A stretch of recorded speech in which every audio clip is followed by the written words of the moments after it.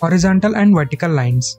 A horizontal line is nothing but a line that is parallel to the x-axis, and for a horizontal line, the y-coordinate of every point on it is constant. Let's say the y-coordinate of every point is b, then the equation of the line is given by y is equal to b. Similarly, a vertical line is a line that is parallel to the y-axis, and for a vertical line, the x-coordinate of every point on it is constant. Let's say this is a, then the equation of the vertical line is of the form x is equal to a. For example, find the equations of horizontal and vertical lines that pass through 2, 3. The horizontal line will be of the form y is equal to b, where b is the y-coordinate of the point, which is 3, so therefore it is y is equal to 3.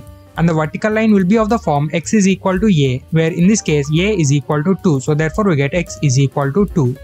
Please subscribe to the channel to not miss any future uploads. And this is JEE Daily Concepts from 2Pi Academy. See you tomorrow.